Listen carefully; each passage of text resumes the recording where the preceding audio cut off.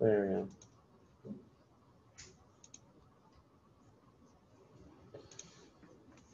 All right, but you see a drop in operations research analysts.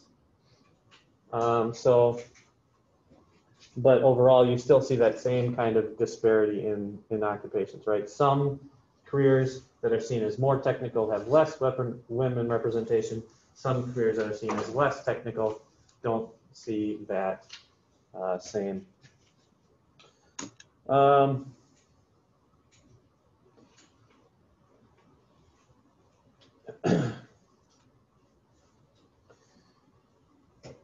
We're starting to see here an increase in women's names on patents.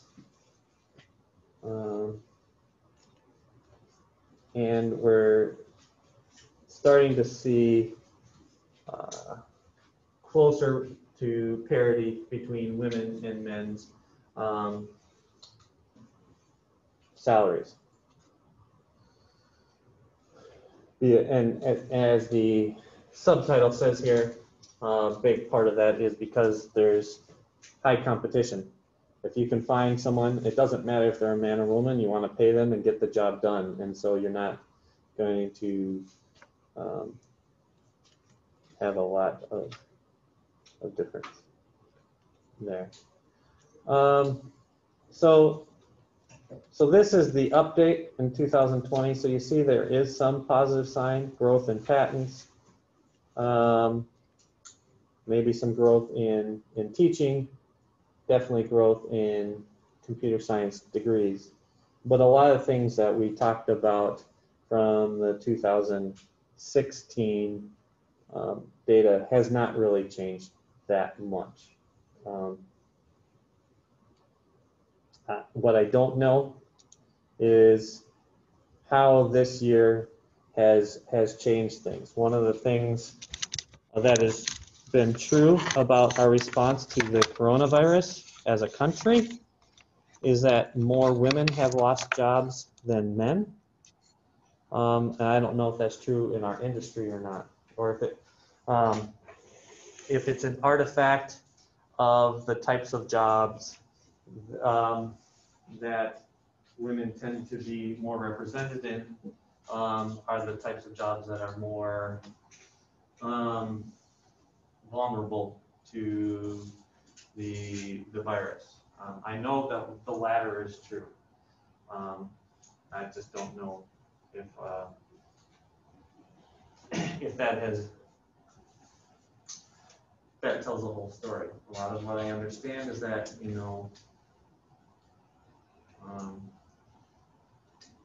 that it's affected women in a lot of disciplines, and they just decided to stop working to take care of the household, like we talked about, that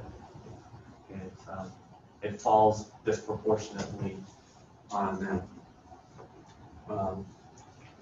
And so working from home has been that much more stressful and not seen as worth it in a lot of industries. Okay, so I can close this. I'm not going to put up any more. Not going to put up any more slides, so I'm done slide sharing. So as we begin discussion, now we kind of have those numbers. We have the video that we watched last week, as well as the memo from the Googler. I'd like to just spend some time making this more of a discussion rather than me continuing as a monologue. But I want to set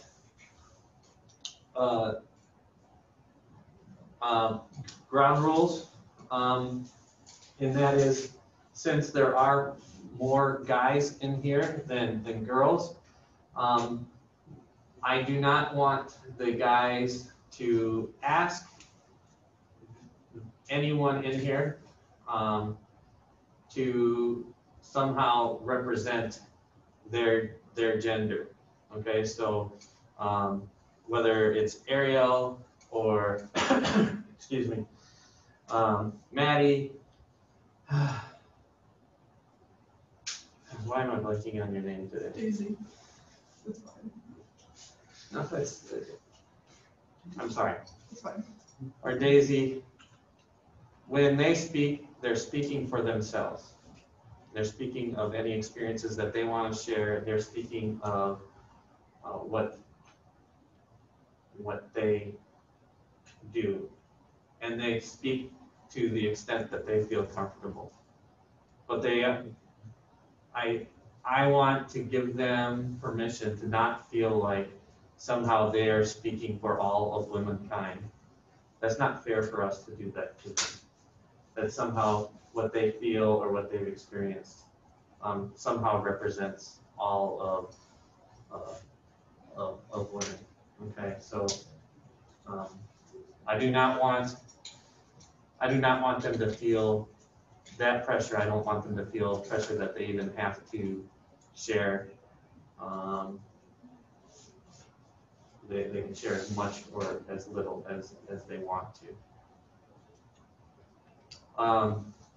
It's easier for us as guys to not feel that pressure because there's more of us. And so obviously when we're speaking and there's 10 other people in the room, it's much more clear that that's not the case.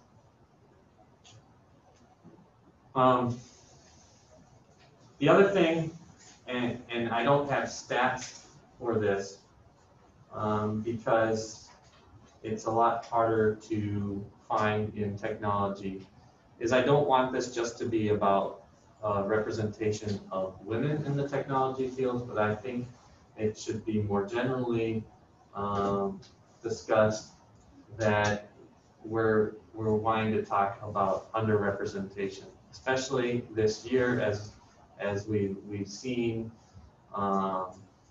discussion about Black Lives Matter and how there's not an equitable representation or systemic racism that occurs throughout our country. I don't think our discipline is immune to those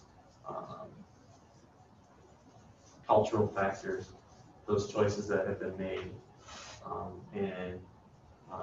I think more broadly, we should be thinking about this is how do we bring in all people from all walks of life and become widely representative of society as a whole and not a monoculture and not homogenous. I very strongly feel that way.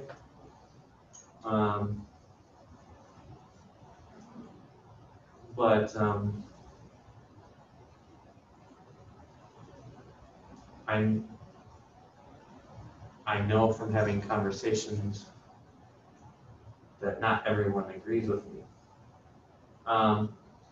And so I would like to open up the floor now for the next 40 minutes to begin a discussion about how important you think this is, or why you think this is overblown, how you think we can do a better job of this, what,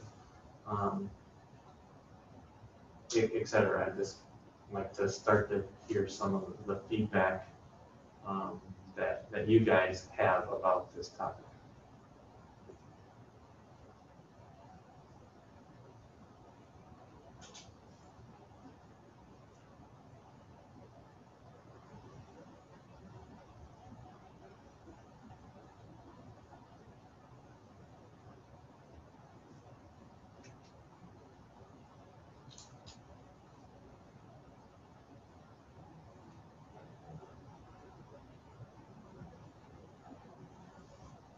Yeah, Shane. I guess I just have a question. So one of the things that I was thinking a lot about during the movie, and then also when we were reading through the report that was put out, the Google, the ideological chamber thing, was how they would always start at the premise that there is inherently an issue anywhere where there's unequal representation. And so I just wanted to get your thoughts on why you think that there's necessarily a moral issue if there isn't equal representation of everyone. All right. I will let others speak before I respond, if anyone wishes to. So I had a bit of the same question. We're just over and over in the movie. They could say like, "Oh, women are underrepresented." And I say like, "Okay, what is inherently the problem with all of this in general?" And there's like all sorts of arguments you make of like, "Well, this could be why. This could be why. This could be why." And it's just like, no, underrepresentation is never a problem. It's like, okay, how did we get from A to B? Okay. So that is also my question.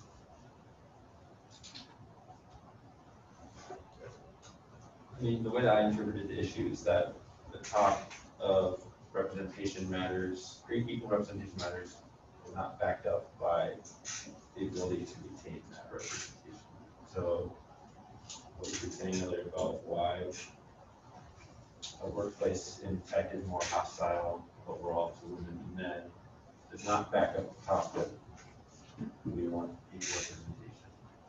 So, just because a woman can get a job equally as with equal chances as men does not mean that the retention rate is the same, the environment is the same. So that to me is, if there's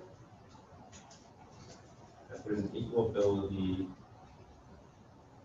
between men and women to represent themselves in the workforce, that's one thing, but then maintaining that is another issue. And if you're not actively working to maintain that equal representation, then I think that is an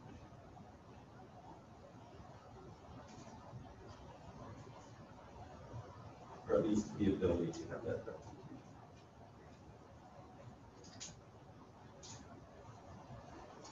Yeah, Daisy. I would say for me that like, to me representation is not I walk in a company and there are half of the people there that look like me.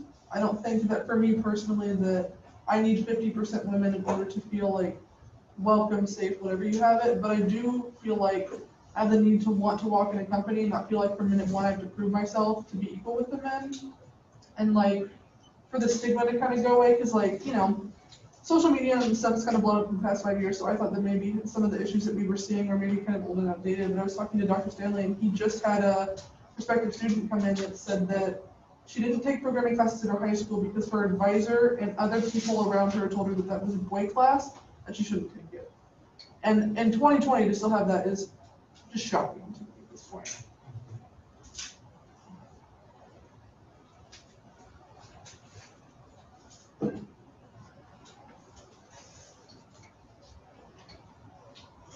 I'm not looking carefully at the Zoom meeting, so Ariel or just Jeremiah, if you want to participate, just speak up. Sure. I'll just say, oh, sorry. Go ahead. I'll just say it real fast. I think that, like, it doesn't have to be, like, an inherent issue that there's unequal representation between women and men. Like, I'm kind of with Daisy on that, but I do think that we should ask ourselves why, and I think that there might be some problems within that why that we'll find. And I do think that, like, the movie and, like, some of the stats that we looked at today, like, point us to places where there might be problems.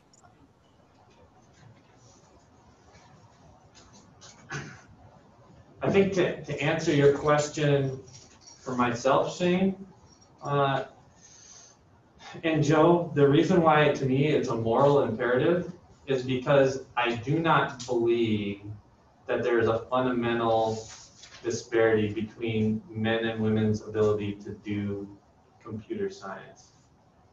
And so if there's not because I don't believe that, then I believe that we are setting up societal norms, like Daisy mentioned, where people just tell girls that they don't belong. That's not where girls belong.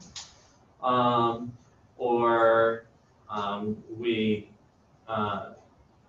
put up stereotypes like the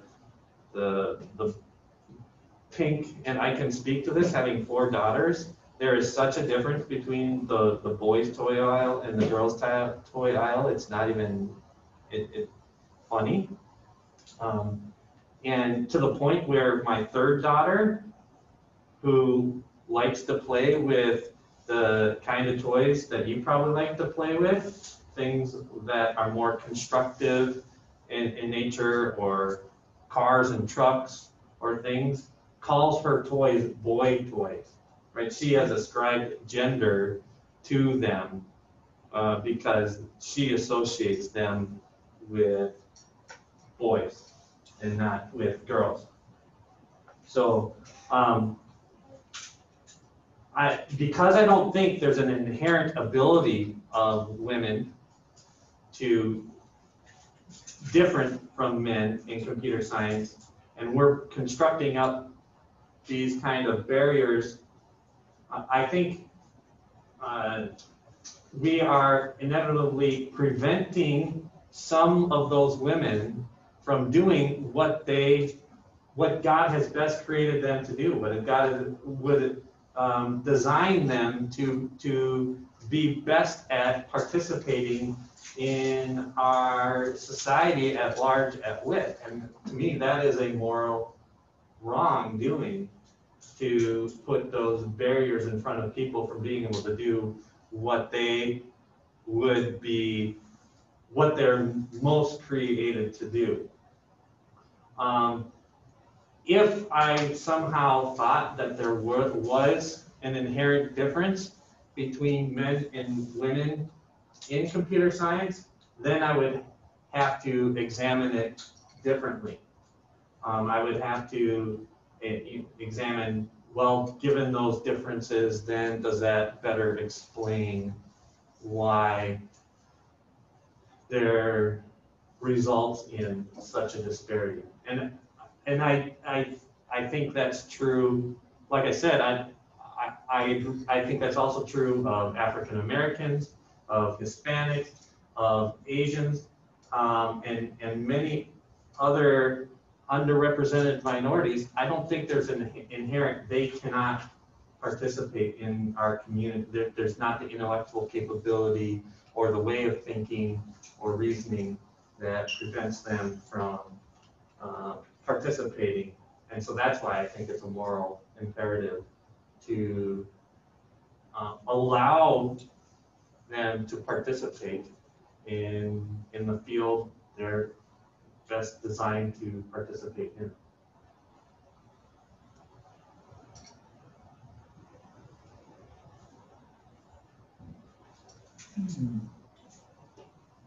There's another point I would like to add to the discussion, that even assuming that women and men have equal programming ability and equal desire to go into programming, and everything was being equal, and all of the treatment the men and women received were equal, there's a chance we still wouldn't see exactly equal representation, specifically because there are fields that have higher female representation, like in social work, or I could probably find any number of other examples by using time research online. But because men are underrepresented in those fields, that means they would be going into other more quote-unquote masculine fields. And so even if everything else was equal, you would still expect to see a higher male representation just because of quantity.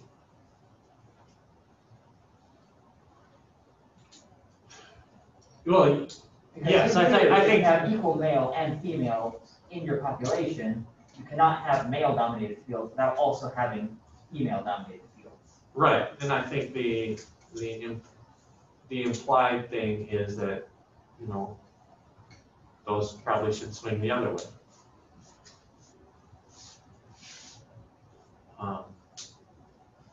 But I can't address those other fields as effectively as I can address the field that I'm in. Alright. If I may add another point, I think there is a model a lot of us use when looking at women in tech fields like this. And that is that we look at that bell curve that was in the Google report and we say that, oh, on average, women are probably less good at computer science than men are. And so anytime we run into a random man or a random woman in the field, you just kind of have this kind of very flexible stereotype on them, saying that they are probably either better or worse at it.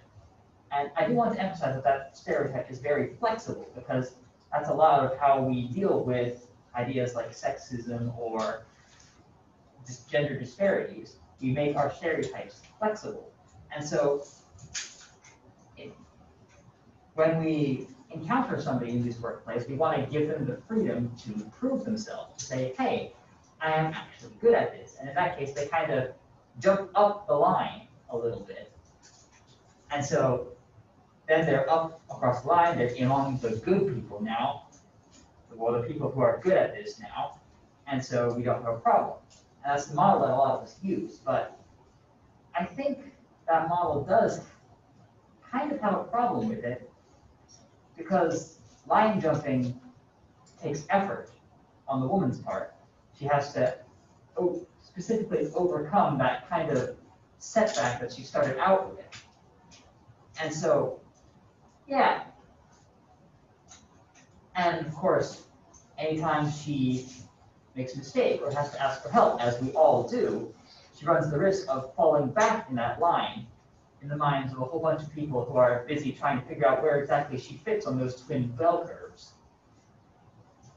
And of course, it's even if I, for instance, am one of those brilliant people who never allows her to slip back down again, she has to do that line jumping process over and over again for pretty much every new person she meets in the industry. And as they said in the video, having to do that all the time, day after day, adds a lot of, it's exhausting. It adds a lot of extra bandwidth, a lot of extra effort that the average woman has to put in order to make it in this field. And so I feel like the minimum standard for the amount of effort required to get ahead in this field is actually higher for women than for men. If I may. And I would add that with another point about the idea of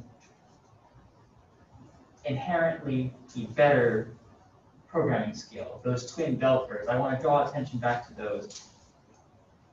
And let's just imagine for a moment that we live in a world where we can't possibly know if men are actually better than women at this. There are people who say we are, there are people who say we aren't. Let's just pretend for a moment that we can't know. And so I ask you, doing a simple cost-benefit analysis, which philosophy holds greater risk? Is it, would you rather they be able to get into computer science, but we assume they can't? Or would you rather that they can't get into computer science, but we assume they can? Because basic psychology says if you think you can do something, you'll be more likely to actually get into it.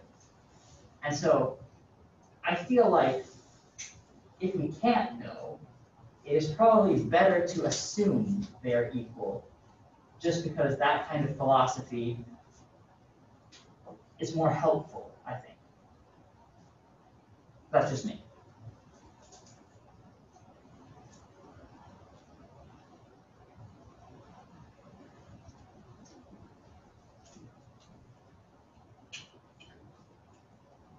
Thank you, Cleo.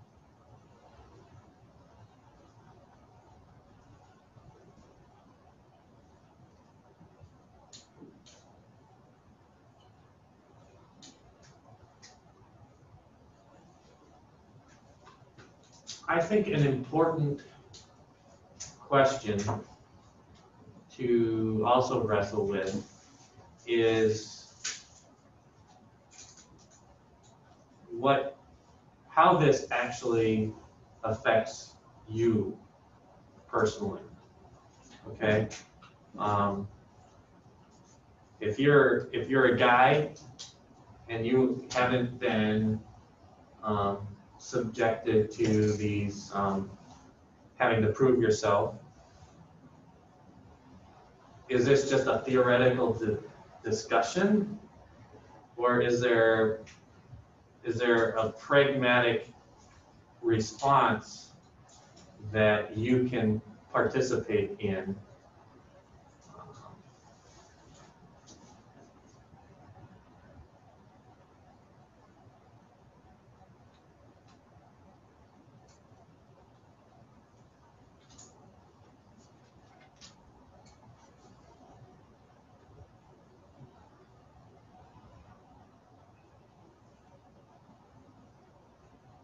I think this is maybe the most important question you can ask yourself, because the reality is, it's very clear from the numbers we looked at, that most of the companies that you will enter will have more men in them than women. So we are in the position of being in that unbalanced situation. Regardless of if it's a moral right or moral wrong, that is a fact. And so if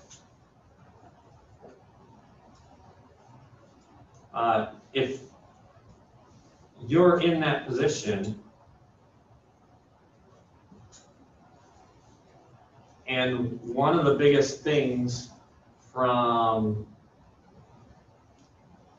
I don't even want to say one of the biggest, one of the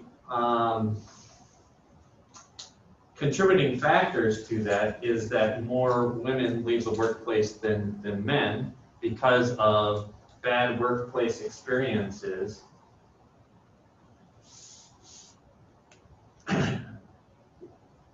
How can you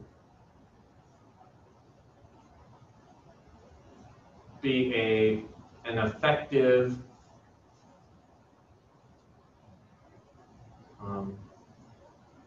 member of the team that you're participating in, to, at a minimum, keep the employees there who should be there, and maybe as a more proactive measure, try to increase the representation of women in your company? What kinds of things can you proactively do?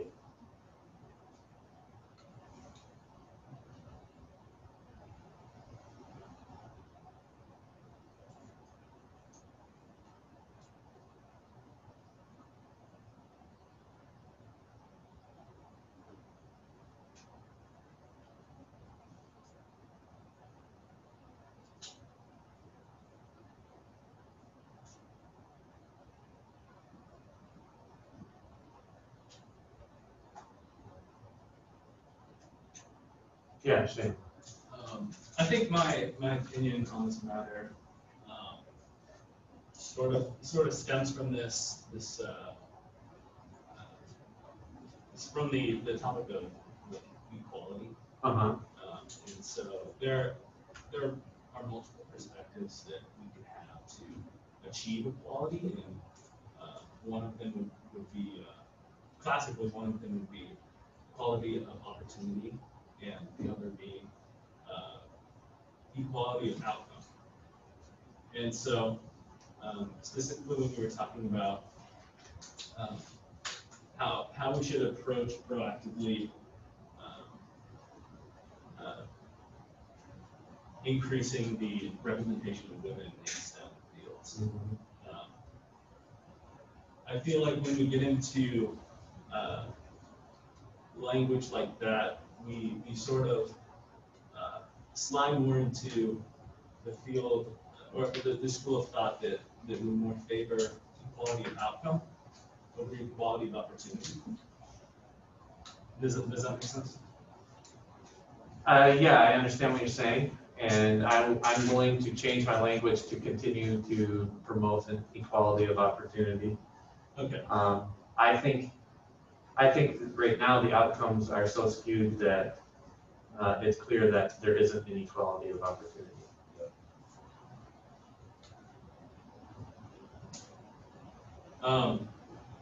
So I think that, so stepping back a little bit, when I personally approach like this topic, I think my opinion is sort of along these lines, like, of course. So I'm, for those who don't know, I'm computer engineering, and currently we're working on our senior engineering project, right? And I'm working with, like, there's obviously some female engineering majors as well, and I guess my personal experience is, I mean, take it for what it's worth, is that they're just as competent, honestly, if not more in some cases, but it's probably, I don't want to say anything. But basically, I don't see them as really being very, I don't see their capabilities as being any different from men. So, and I would say that that's honestly reflected in most, if not all, other areas of life. But because of that, I personally, I kind of, I guess I hold the perspective of, like,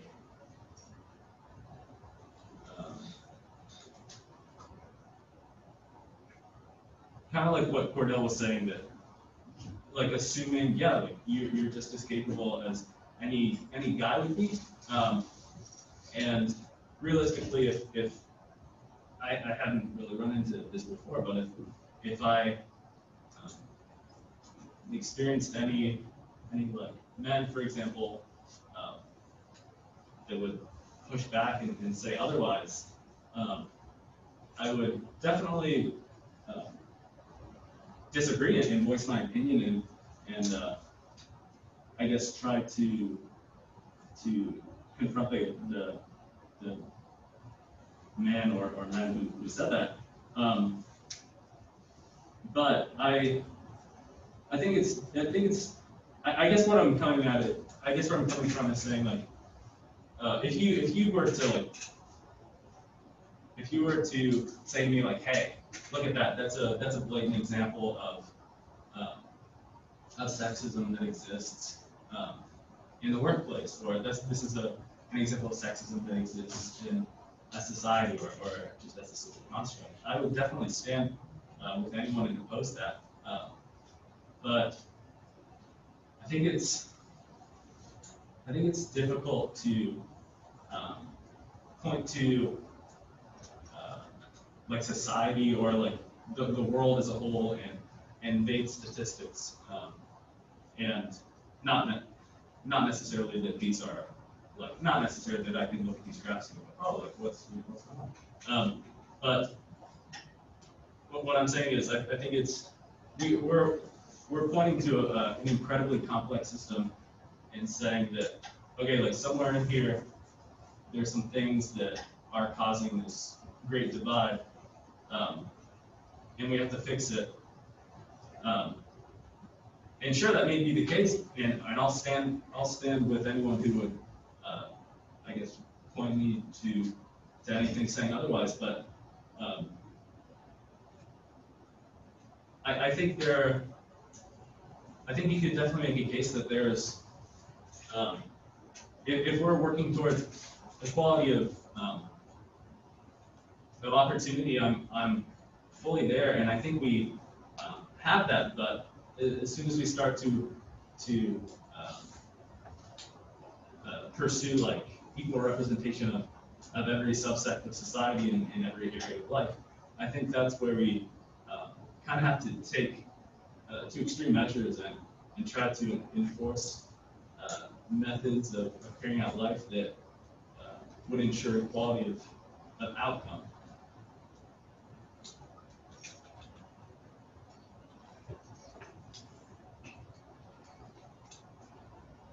I know that was kind of overwhelming. So let me make sure I was hearing you correctly. I hear you saying that you're worried because the language being used sounds like it is focusing on trying to ensure equal numbers. And in order to accomplish that, the mechanisms necessary to do that go beyond providing the equality of opportunity.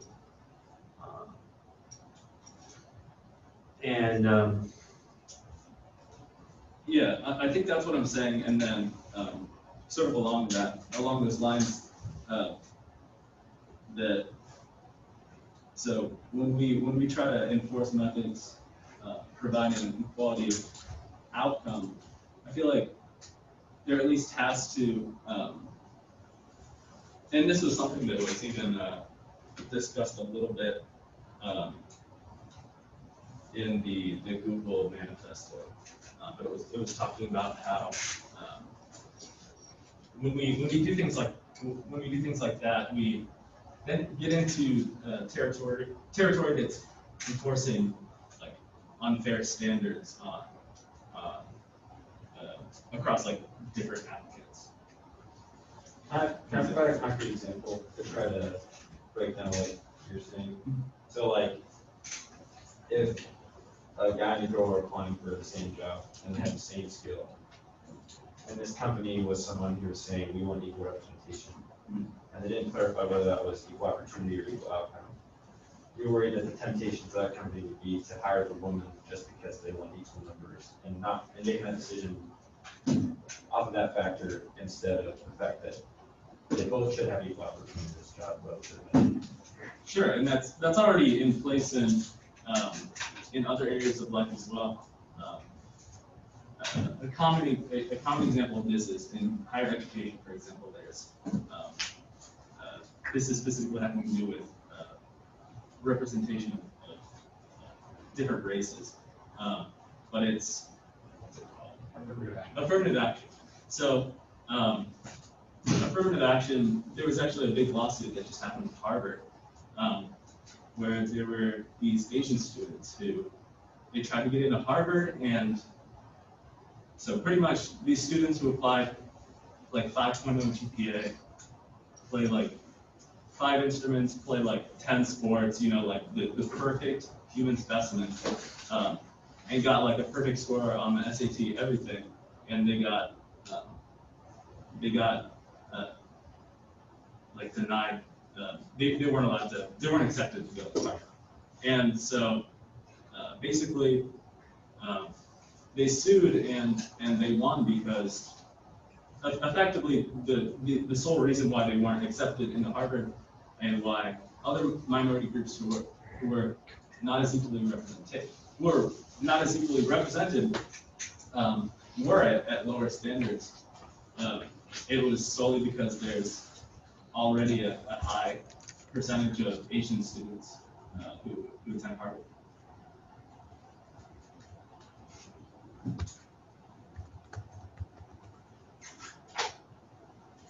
And so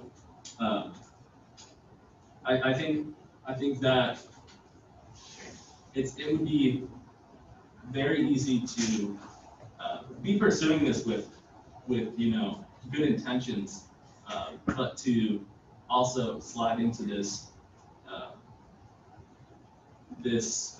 way of thinking that is trying to ensure equality of outcome,